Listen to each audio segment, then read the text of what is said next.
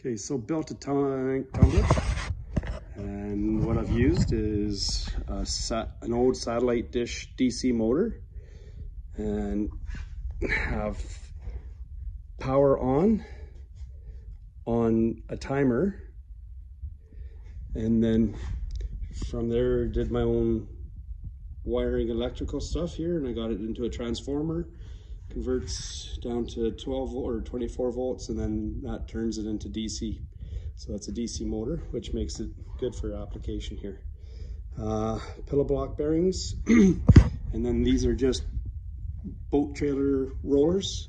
They were all the same, and I just rounded those ends off.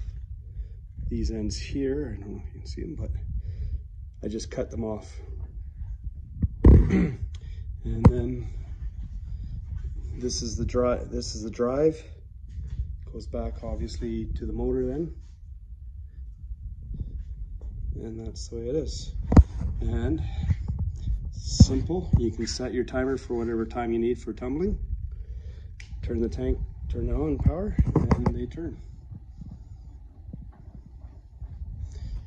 Used 1.5" square tubing, 1.5" by 1/4 square tubing.